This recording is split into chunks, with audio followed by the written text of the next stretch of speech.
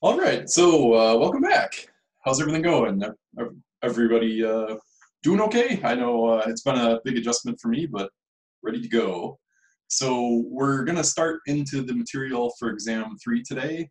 We're going to be talking about ecology, geography, and then getting into biostratigraphy. So we spent the first part of the class talking about kind of things at like individual species level, and we're going to kind of move towards more like a community level and ecosystem level, moving a little bit higher up the hierarchy. But before we do that, a couple housekeeping items. So with that said, let's go ahead and get into some new material. So before we talk about paleoecology, we should probably talk about what ecology is. So ecology is basically just the relationship between organisms and their environment. And it's a two-way street, so it's how the environment affects the organisms, but also how the organisms affect the environment. And remember that we humans, we are organisms as well, so we are part of this ecology. And this really started increasing as a thing in the 1900s with the conservation effort and the environmental movements. So sees things like this, so like save our cities, save our soil, save our air. All these reports of like rivers catching on fire, not ideal. So fortunately, we cleaned up a lot of that stuff. A lot of smog issues have been kind of alleviated. Obviously, it's not where we'd like it to be, but ecology really came to the forefront with the environmental movement. A lot of college protests, especially like Berkeley, were kind of the centers for this. So young people really pushed this movement of becoming aware of basically how we as organisms are impacting our environment. And then obviously that impacts us back. If we pollute our environment, it affects us in ways as well. So that's ecology. And obviously this is paleontology class. So we're going to talk about ecology in the past, which is called paleoecology.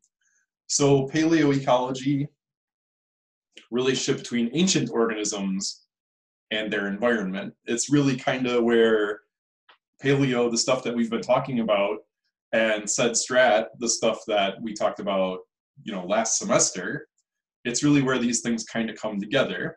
So hopefully you remember this figure here from earlier in the course, where we've got the life assemblage, the life community.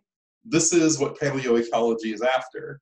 We're trying to kind of reassemble this life assemblage, and we're doing that from, remember, not even actually the death assemblage, because we don't actually even see the death assemblage, because some of it doesn't make it into the fossil record. Of the stuff that does make it into the fossil record, a lot of that is destroyed along the way, and even less of it is actually observed and collected. So we're trying to reconstruct this vibrant living community of diverse organisms from only what's recorded in the fossil record, this very small sliver. Obviously, that's a bit challenging. So take a look at this picture over here. Take a look at this. This is a Cambrian environment here, reflecting organisms from the Burgess Shale. Take a look at some of those organisms there. Which ones are probably not going to be represented in the fossil record? So I'll give you a couple seconds to take a peek at that. Look at all the different various critters there. Think about their structure. Think about their morphology. What are they made out of?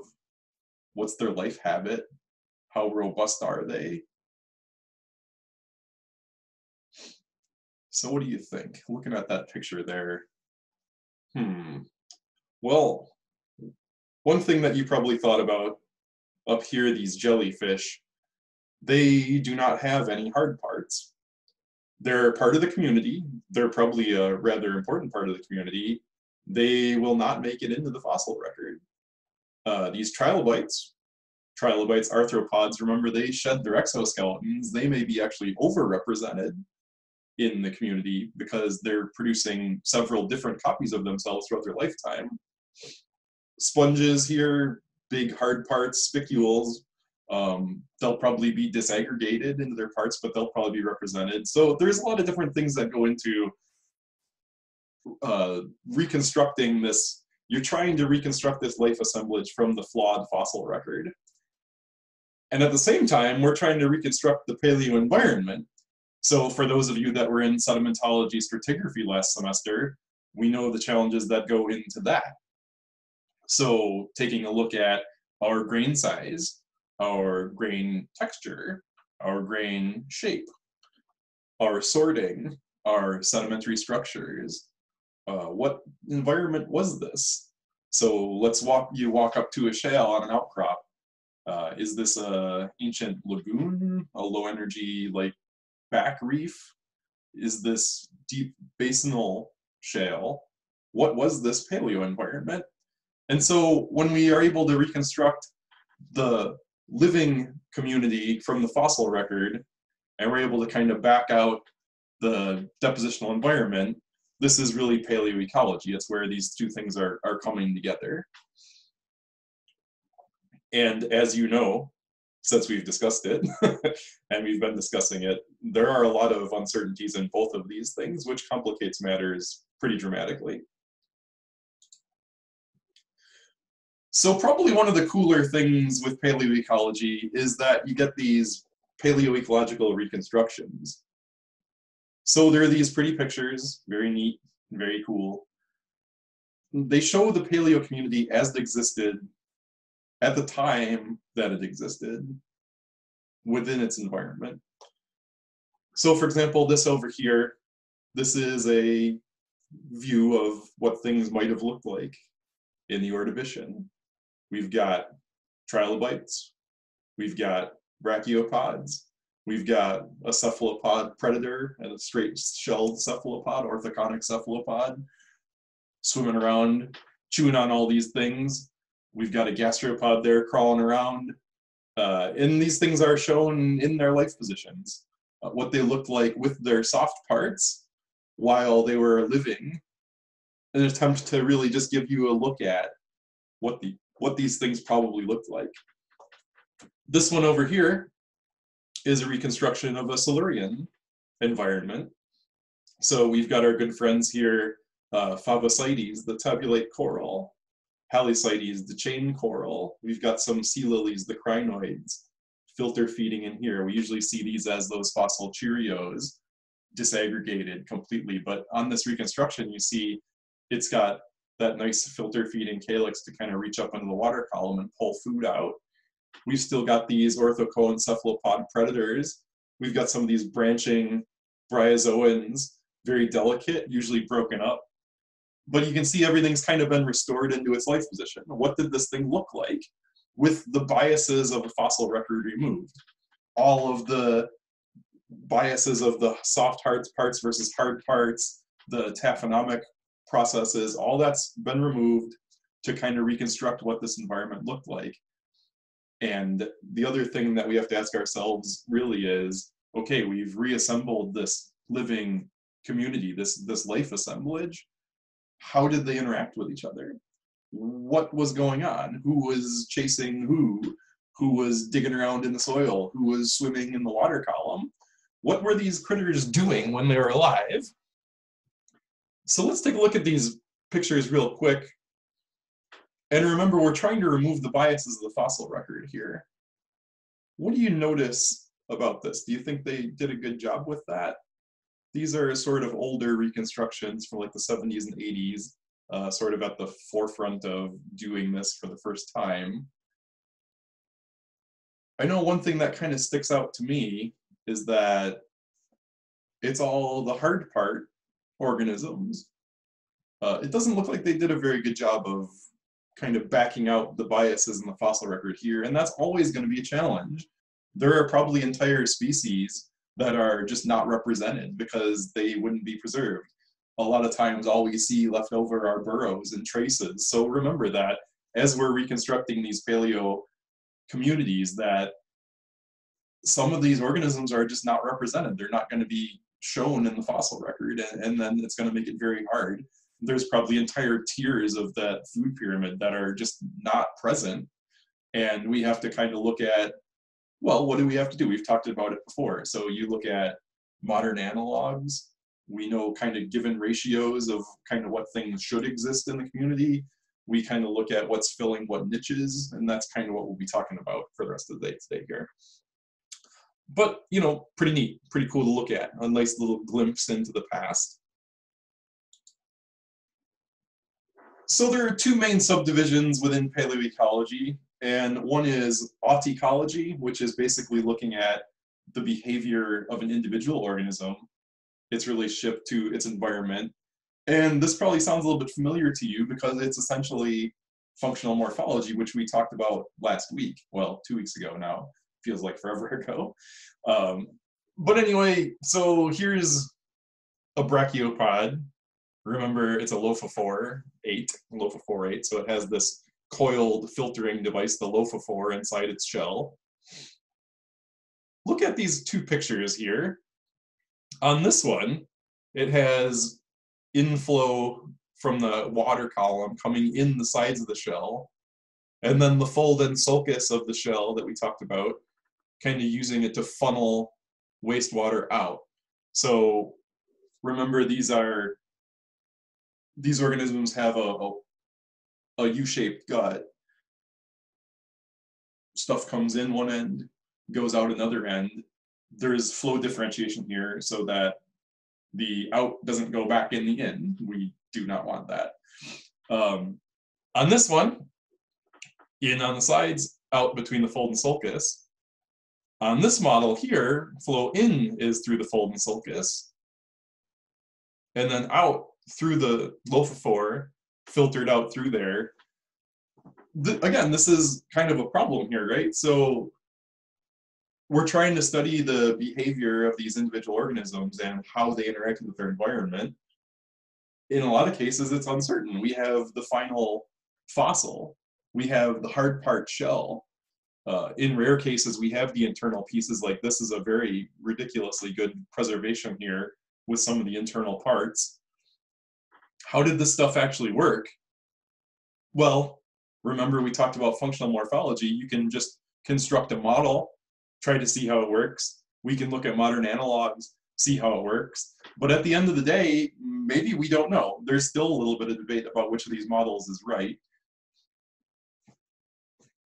So, interesting. The next one is synecology, which is the ecology of a community of organisms and their relationships to the environment. So this is sort of a modern coral reef environment, and we know just how diverse these coral reef environments are and how complicated the interactions with the organisms are. So like think about like clownfish. Clownfish shelter themselves in the anemones. Anemones, that's the one. Yeah, we got it. Clownfish shelter themselves in there, and there's kind of that symbiotic relationship. That sort of complicated relationship is probably lost when you go into paleoecology. We don't get that level of understanding of how these things interacted with each other. Stuff like zooxanthellae living in the soft tissues of corals, and that symbiosis. Again, soft tissues not preserved. Things inside soft tissues certainly not preserved. That relationship not preserved. We wouldn't be able to analyze that in paleoecology. So a lot of things are complicating our study here. We're probably not seeing a complete picture. It makes it incredibly difficult to reconstruct. And I think it just speaks to the complexity of these communities and the complex ways that they interact with their environment. Even in modern situations where we're able to actually go out and observe directly, it is still difficult to determine this complicated web of interwoven relationships. So when we're attacking this problem, we kind of think about it with this sort of hierarchy. So from the top down, up here we have biosphere, all living organisms on Earth. Talking about ecology at this level is sort of not very useful. It's just everything. So everything, everywhere, every living thing in the sky, in the land, in the ocean, all of the life's creatures. Down to the next level, we have like ecosystems. So ecosystems are like large scale associations of organisms with common environmental factors. So if you're familiar with the Planet Earth series, pretty cool, go check it out. So they do like a rainforest episode and like an oceans episode, a deserts episode, I think a tundra episode. Those are ecosystems. So they're these large, very large scale, kind of global scale bands of very similar environmental factors. Don't necessarily host the same organisms, but they probably host similar organisms. And then moving down another level, we've got a community. So local associations of organisms. So maybe a forest, or even a particular part of a forest, or an ocean, or an individual little basin within that ocean. And then getting a little bit more specific, we've got habitats and niches. So habitats are the actual location where an organism lives, an individual organism lives. And then a niche is the role that that organism fills. So a lot of people kind of try to frame this as habitat is the organism address, kind of where it lives, where it hangs out. And then a niche is kind of what it does, like its job, what's its occupation. How does this organism actually like live and interact with its environment on a daily basis? So for example, here are these birds, which we'll revisit in detail a little bit later, these warblers. Their habitat is a spruce tree. They live in spruce trees, and their niches is basically feeding on insects in various parts of these trees. So that's kind of the hierarchy, again, working your way up from the big down to the small. And we spent a lot of time talking about species and populations and evolution within those. And now we're starting to move up the ladder. We're starting to talk about communities. We're starting to talk about ecosystems. We're probably not going to really talk about the biosphere itself, but I guess we sort of do with, you know, diversity curves, things like that. But basically, ecology is kind of moving up the ladder to the larger scale things and how organisms are actually interacting with their environment. So what are some things that really matter here? So I said that ecosystems are these like large scale bands of common environmental factors, which probably host, maybe not the same again, but pretty similar organisms. So we've got a lot of these different factors here. These are the kind of the 5 big hitters that sort of differentiate these ecosystems from each other. So temperature is a big one. So temperature impacts physiology. So we talked about, remember how organisms like sizes and shapes would change with increasing or decreasing temperature. Think back to that lumpties video, the big, tall, lanky lumpties in the hot environments. They're trying to increase their surface area to get rid of heat. And then the stockier, shorter lumpties, a little bit more furry, trying to keep in their heat. So temperature matters a lot for physiology, it matters a lot for morphology, it matters a lot for physical traits, and it also matters a lot for metabolism, so how this organism is using energy. And temperature changes, and again, we're going to be mostly talking about the marine environment here because the fossil record, the rock record really, again, is incredibly biased towards marine. We're stripping things off of the land mostly and putting them into basins. The rock record is biased towards being preserved in those basins there. So temperature changes with depth in the water column, and it also changes with latitude. So in general, as you get deeper, you get colder. And in general, as you get closer to the equator, you get hotter. As you get closer to poles, you get colder. And you can see that this temperature has a dramatic impact on paleoenvironment, or sorry, paleoecology. So like, for example, the dark green band here are radiolarians. So radiolarians, those siliceous plankton that we talked about, they prefer warm, and diatoms the siliceous phytoplankton, they prefer colder environments. And so we get these kind of like bands. Oxygen is also important, very important. Oxygen's critical for respiration. It also changes with depth, but it also changes with mixing. So in areas, generally, you know, the atmosphere has a lot of oxygen. The water doesn't necessarily have a lot. Kind of at that interface, there's exchange, and the more the water is mixed, the more the oxygen is moved around. The more that the water is stagnant, the less that oxygen moves around, the less those nutrients move around. And so mixing can be a very important factor as well. So like in areas of upwelling, you're able to get a lot more of that stuff in the water column. Salinity is another one. It controls osmotic pressures within an organism. So if you're a saltwater organism, the interior of your body is probably less salty than the environment. And so if you're a freshwater, the interior body is probably actually more salty. And so that differential there drives osmosis across their membranes. And it's controlled by precipitation, where in areas where there's more precipitation, surface sea salinities are a little bit lower.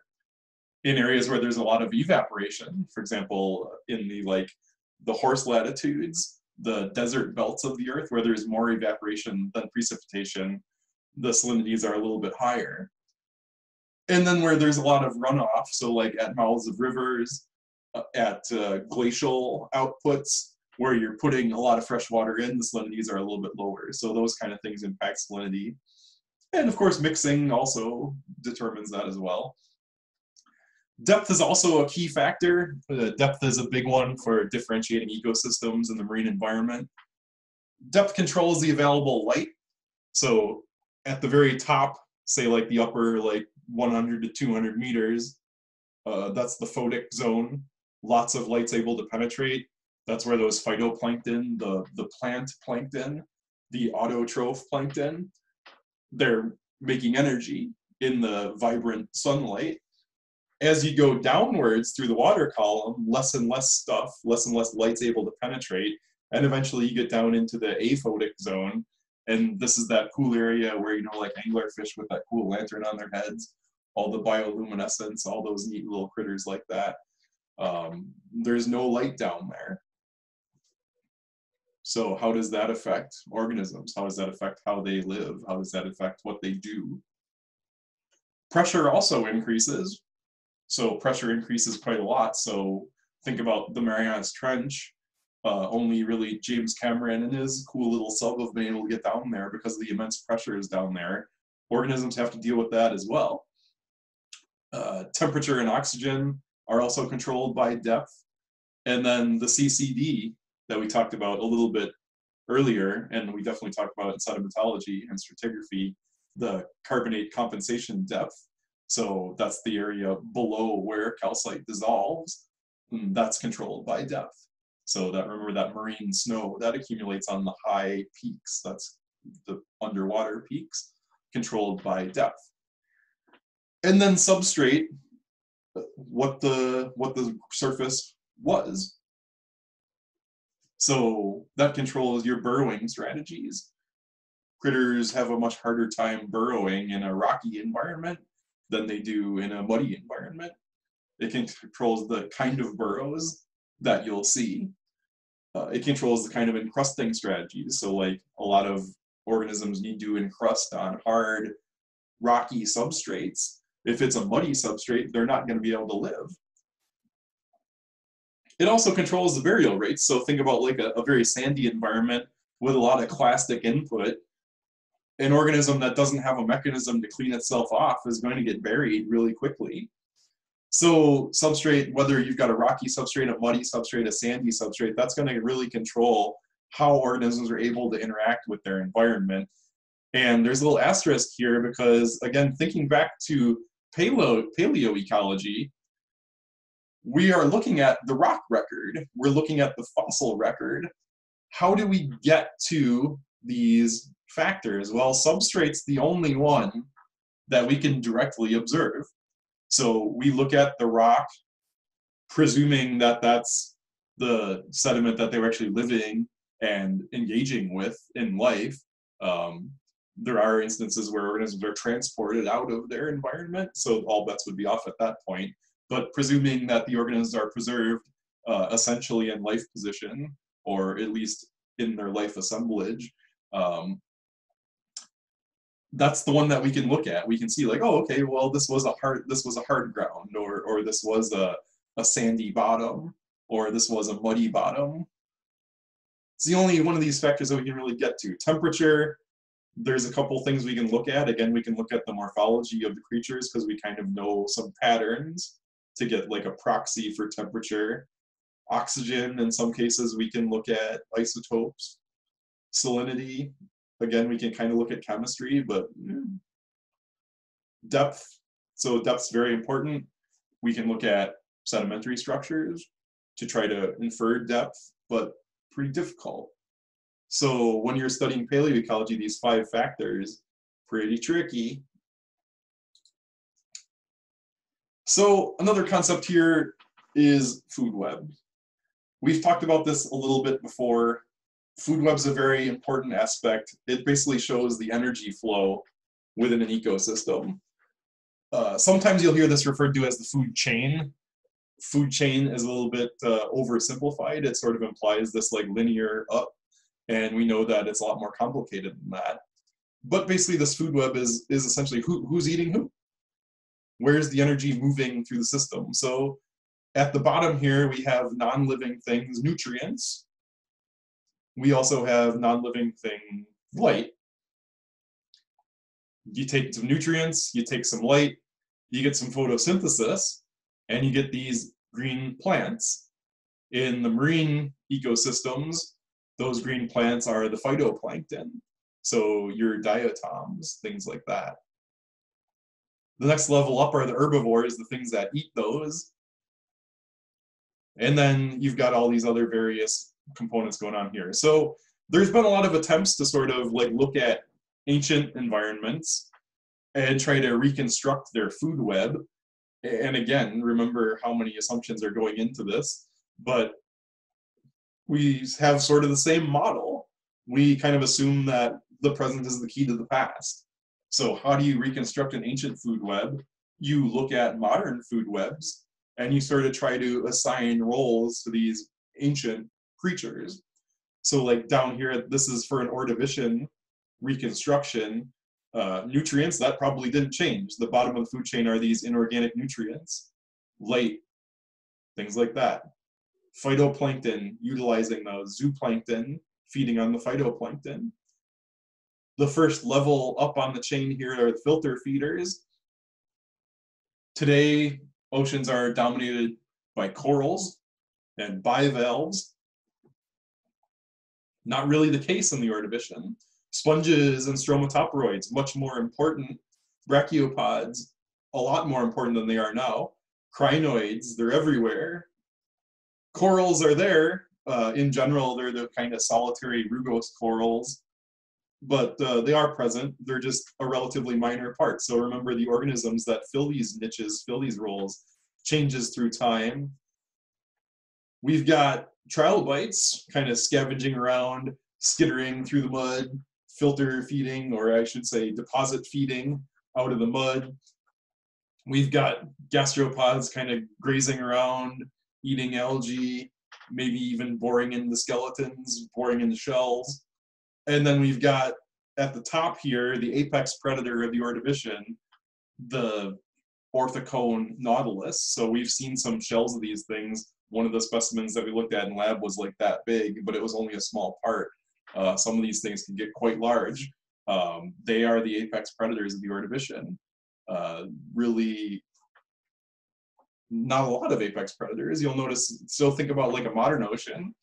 Think about, we've got orca, sharks, dolphins. We've got all these various wide diversity of high-level predators that didn't really exist back here. So we're going to talk a little bit next class about some changes that we've seen through time with environments, and that's kind of one of them, is like kind of a more diversity, more array of apex predators, and just some sort of interesting changes through time. So talking about these trophic groups, we talked about food web. There's also kind of this concept of the food pyramid. So we've talked about, you know, at the bottom, you should have a nice wide base, the primary producers, and then as you move up towards the apex predators, energy is lost at every step. And so there's less and less biomass as you move up, and there's less and less individuals as you move up. That's not always exactly true. So like, for example, this here is an example that shows, okay, this is a food pyramid that we would sort of expect. We've got this wide base of P as producers. Above that, we've got this slightly less wide base, well, substantially less wide base of herbivores that feed on those producers. C is the consumers, and then these are the top carnivores. And so you see the wide base tapering to the top, kind of what we'd expect. Decomposers are over here, they're kind of just feeding on everything once it's kind of served its purpose and croaked. So this is kind of what we'd expect. But looking at some modern environments, particularly marine environments, we can actually get this kind of like upside down pyramid, which when you think about it initially doesn't really make a lot of sense. So for example, Long Island Sound, biomass of the phytoplankton is about half that of the biomass of the zooplankton. So the zooplankton and the bottom fauna, the benthic filter feeders, they're feeding on this phytoplankton, but there's about half of that with respect to their biomass. So how does that work? Well, think about like growth rates. So think about how long an apex predator lives. Think about how long an herbivore lives versus how long an individual phytoplankton might live. So these phytoplankton are relatively low in numbers, but as they're cold, they're replaced very rapidly. And so this allows us to have this sort of like upside down pyramid, and the whole thing doesn't topple over because, you know, think about Jenga, you remove a block, imagine you just put it right back. And this is kind of a schematic here, you know, primary production, phytoplankton in the water column, shallow in the water column generally, or also maybe some growing right on the sea surface in relatively shallow waters, or sorry, sediment surface. Herbivores feeding on that, deposit feeders, and then we've got the suspension feeders, carnivores, and then we also see kind of these life cycle activities. So there's in fauna, things that live in the sediment, shallow and deep in fauna. These guys are slightly low in the sediment. These are deeper. There's epifauna, things that are right on the sediment. And then there's the plankton and the necthos that are, you know, swimming or floating in the water column. So there's kind of this like 3D aspect to the environment.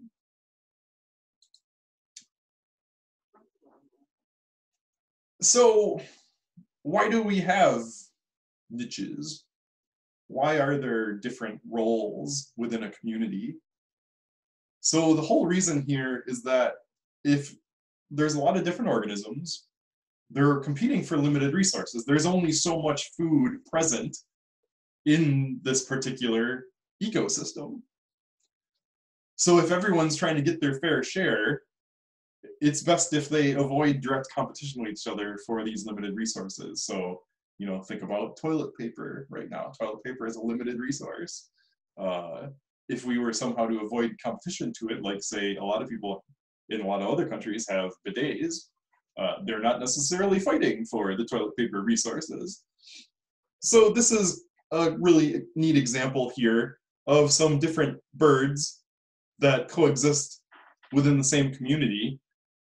And, you know, superficially, okay, they're birds and they're digging stuff out of the dirt or eating plants right in the dirt. And we would kind of think, well, oh, okay, well, they're fighting for the same resources. But if you look at it a little bit closer, and again, this is very easy to do with a modern environment where we can go directly observe a lot harder to do with an ancient environment, we can see that they're actually behaving quite differently or doing things quite differently. So like the flamingos with their long legs and long neck, they kind of dig into the sediment, kind of shake their heads around and filter stuff out with their filter feeding beaks.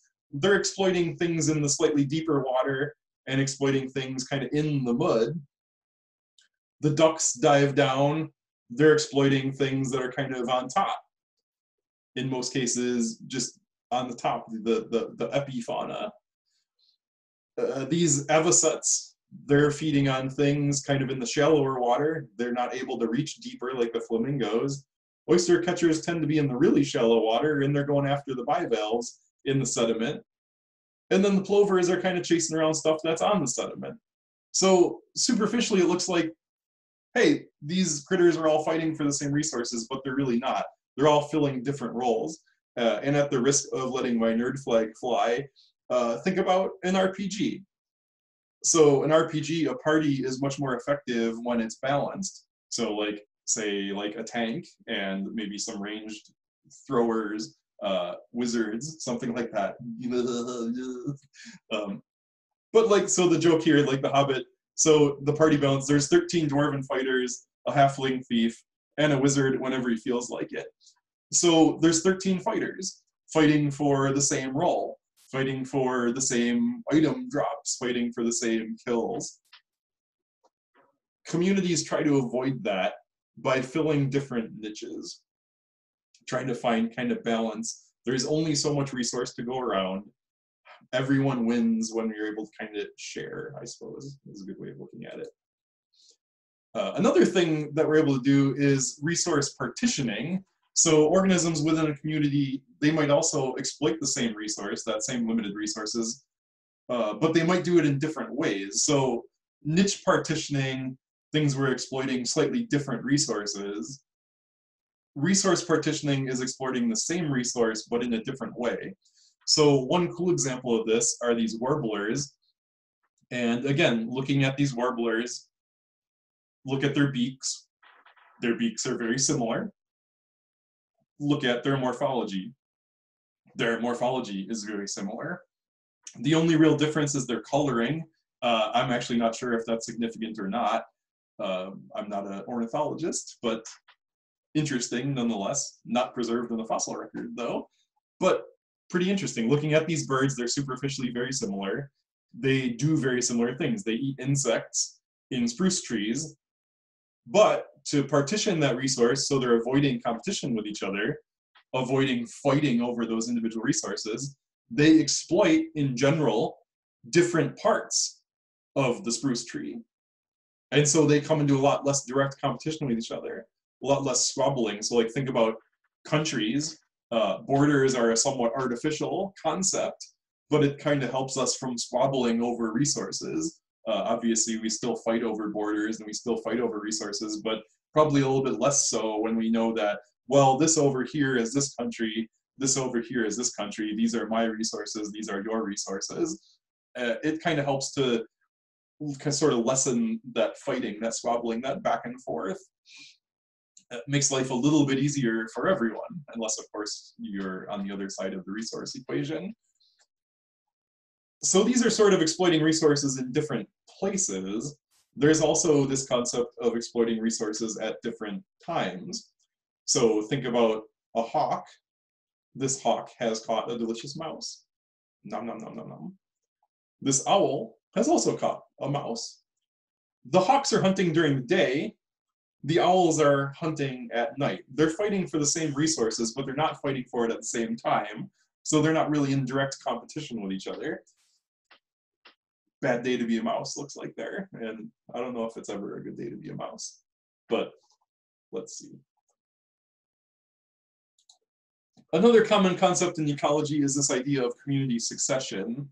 So community succession are these regular changes that take place in a community as it matures, as it establishes itself and matures. So think about like going from bare exposed rock, so like a lava flow or a landslide or something completely strips, or a fire completely strips the vegetation and then the community rebounds, but it doesn't do so right away. It does so in stages, right?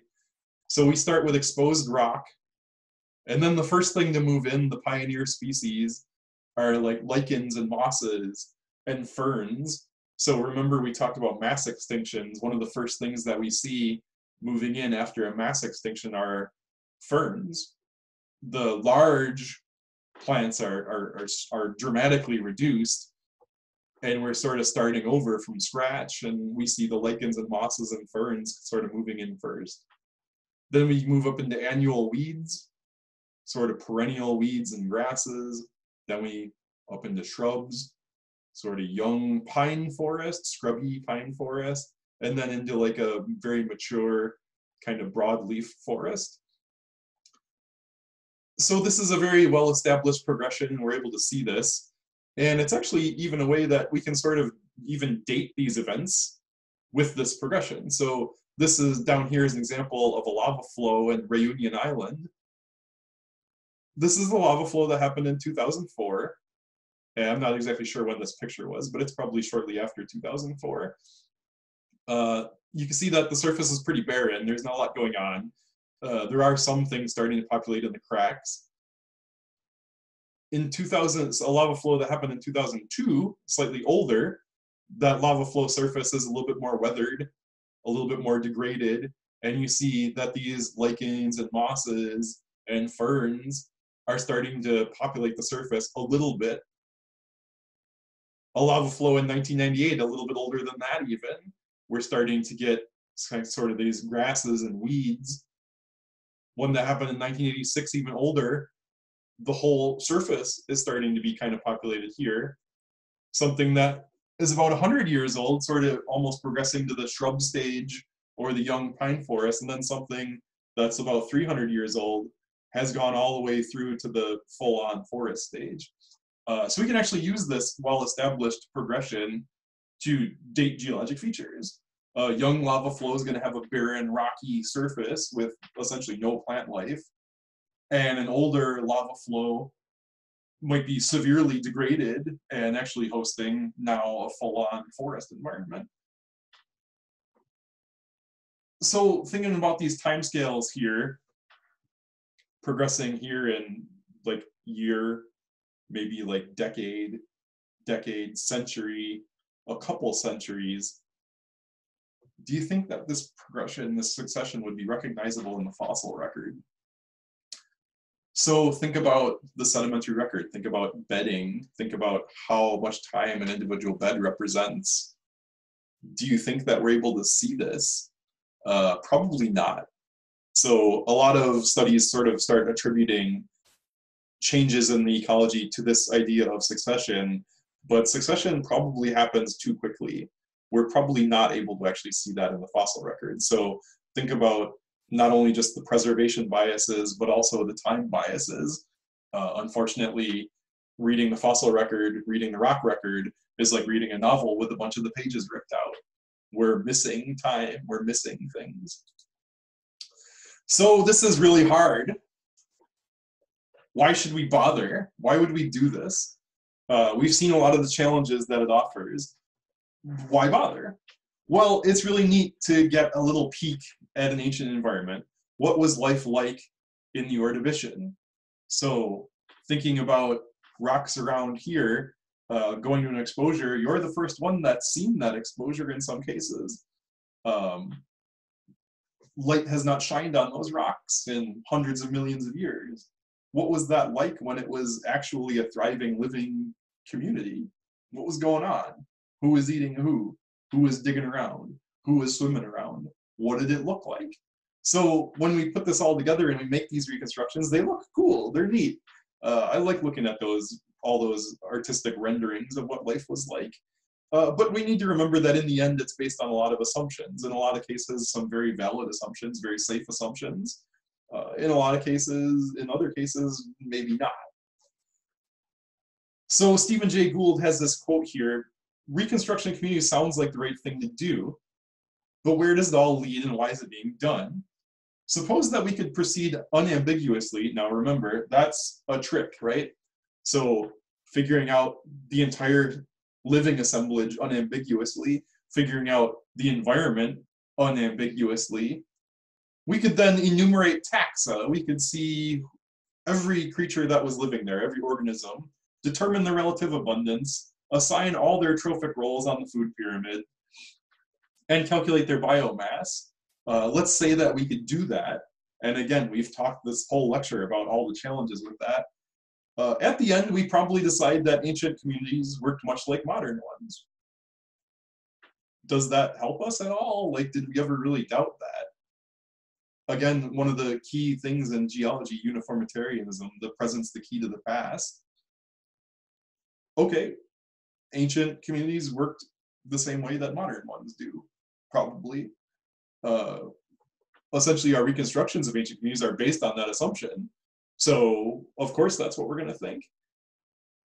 So, maybe we shouldn't really be doing that all that much. Maybe we shouldn't be focusing so much on reconstructing environments for the sake of reconstructing environments.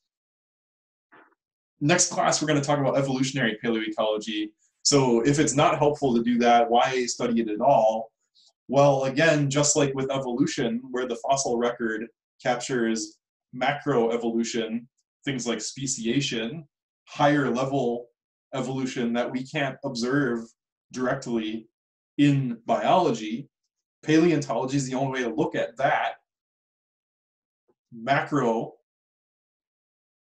So thinking about ecology, scale that up to the macro, scale it up to global scale, scale it up to millennia, millions of years. What are the changes in ecology? What are the changes in environment?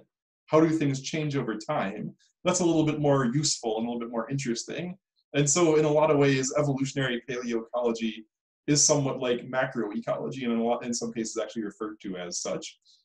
But it's just this higher level, global scale, long time scales that we just can't do with modern ecology, modern biology, looking at modern systems. And then we're going to talk a little bit about biogeography, I think, next week. So basically, we started here with individuals, populations, and species, talking about evolution.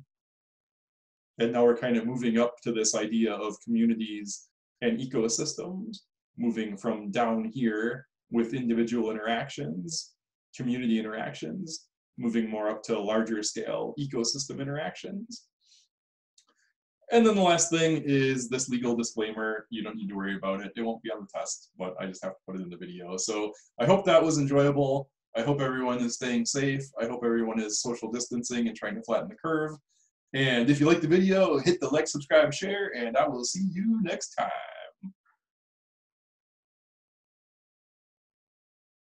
But first I've got to shut the video off. And bye.